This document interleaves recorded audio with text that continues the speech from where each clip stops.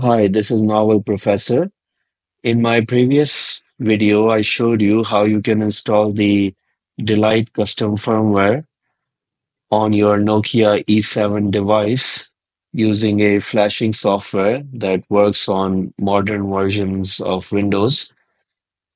And when you install this firmware, you automatically get the latest Symbian operating system, which is the Symbian Bell Refresh Edition, as you can see here in the phone management about settings, that the Delight firmware is based on Nokia Bell Refresh Edition. So automatically after you install the firmware, you get the latest version of Symbian operating system.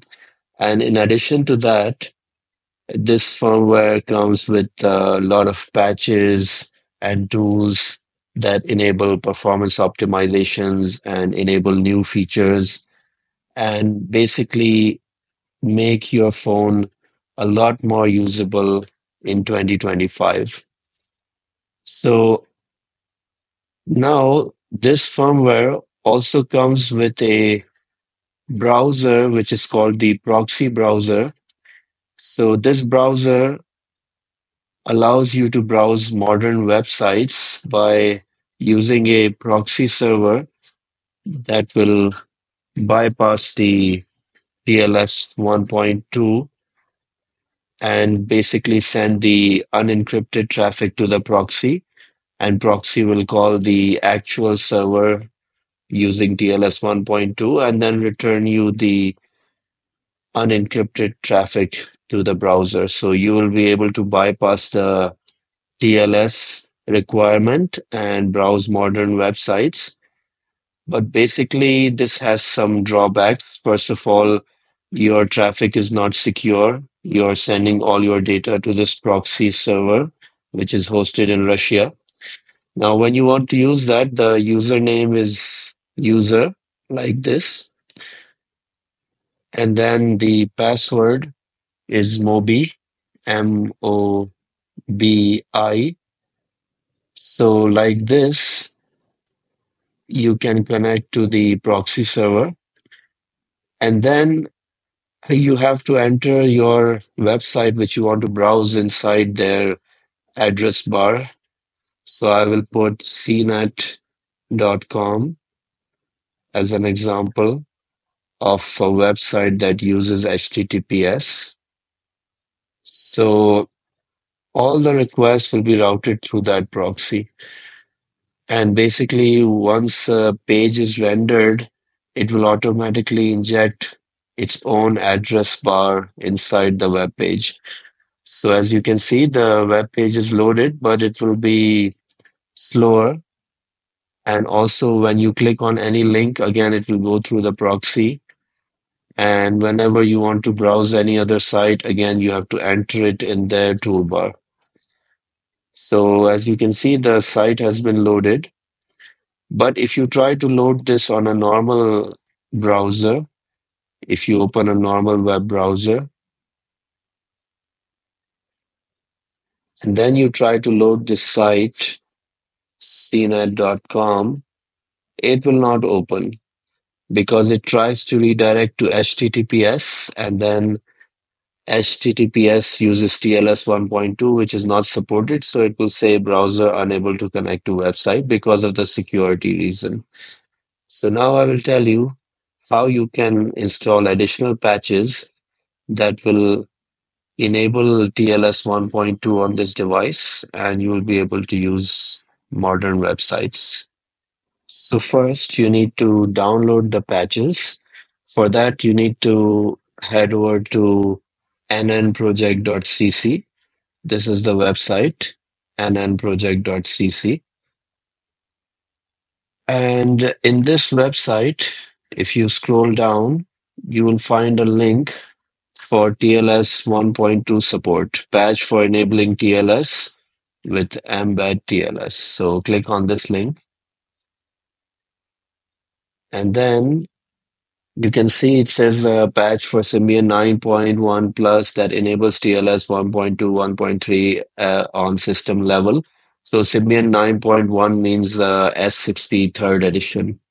So basically, it supports all the phones from S60 third edition onwards.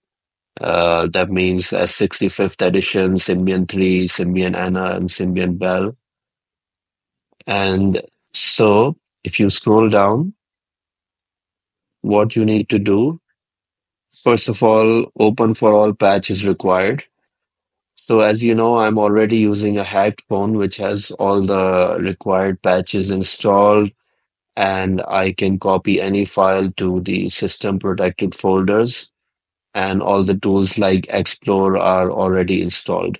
So you can do this on a hacked phone, not on a normal phone, because you will not have access to the system folders. So make sure your device is already hacked. And then it says supports S63rd edition up to Bell feature pack 2. That means all the phones, as I mentioned. So first thing what you need to do is if your operating system is 9.1 to 9.4, you need to install this pips also. But since my operating system is 9.5, I don't need to install this one. So I'll skip number one and go to number two, which is install embed tls.sys. So let's install this embeds this one, embed TLS library. So click on this. It will download the embed sys file into the e-download folder. Okay, so it is downloaded. I will click OK to install. Installation is completed. Hide this one. And now I will need to download this system SSL patch. Download this one. So this one is a zip file. It will be downloaded to the download folder on E drive. Okay, so it is downloaded. But what I need to do is I need to, as it says in the instructions, that extract the content of ssl.zip to C drive root with explore. So let me go to the explore, which is in tools, go to explore, and basically on my E drive, where this is downloaded,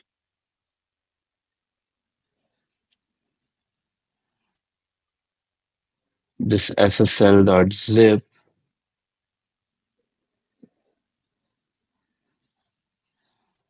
copy the system folder,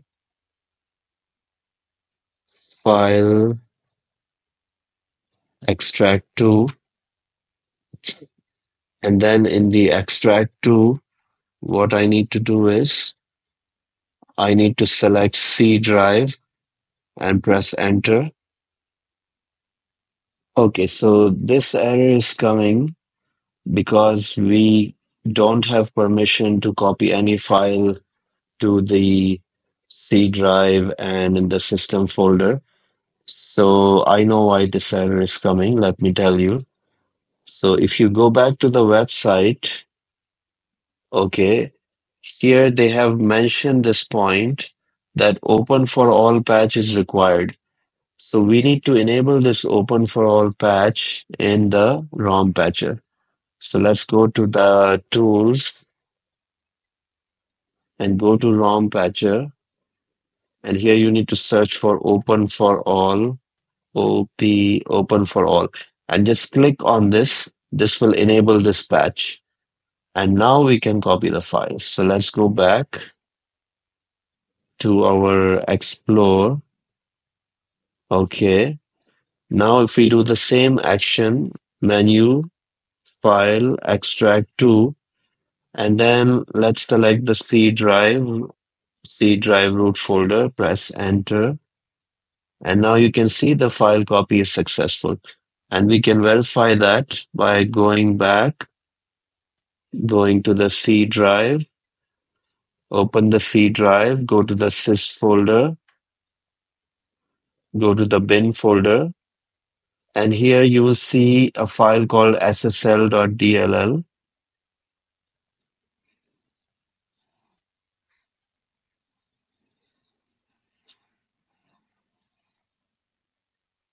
See the ssl.dll file and see the path. It should be inside C sysbin ssl.dll. So now this file has been copied successfully. So now if we go back to our normal browser, now if we try to browse the same website, cnet.com, and you'll see that now it will be successfully connected to HTTPS, and now the site will load properly without using any proxy, and it will be faster than the proxy browser. And now you can see you can use any modern HTTPS website that uses TLS 1.2, and now your phone is able to browse these modern websites. So thanks a lot for watching the video. If you have any questions or comments, or you want me to make any other videos about installing any other patches, please let me know in the comments. Thanks for watching.